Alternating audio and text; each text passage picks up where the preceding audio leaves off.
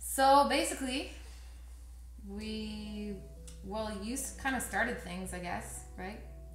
In Boston? Yeah. Start everything. Well. Everything. Start everything in there. Yeah, because actually, it started when I did the project for school, right? Yeah. How did you find me on MySpace? I found Jill on MySpace. That's hilarious. Well, I knew Jill. I was looking for singers to do this arrangement that I did for school, for a class, vocal writing class. And I did like arrangement of like the voices and everything, harmonies and all the stuff. And I was looking like the right person. I knew it was like a female.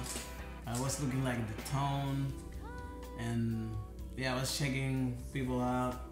I knew Jill, but not that well. Not that well. I don't even know how I knew you. I no, think through Gabrielle. I recorded you. I recorded for your album before that.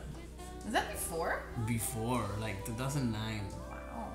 Okay. And I have picture of us in 2008, like in front of Wally's with Aisha, Gabriel, you. On the stoop. Yeah. Chilling. I had to choose. Okay. So everything started like red hair. with that, and then I was like checking on MySpace, and I was like, let me check Jill. Oh my god, I like the tone. It's amazing. Then I sent her a message right away, like, yo. How did I say? I don't know. You were just like, you want to record like a project for me? And I was like, okay. Cool. Yeah, when? Tomorrow. Oh, okay. So we just met up, and that was the precarious studio moment. Yeah. Oh yeah. I didn't know how to record well at all. And the mic was like, I remember the mic was like gonna fall at any moment. Like if I just touched the table, it would.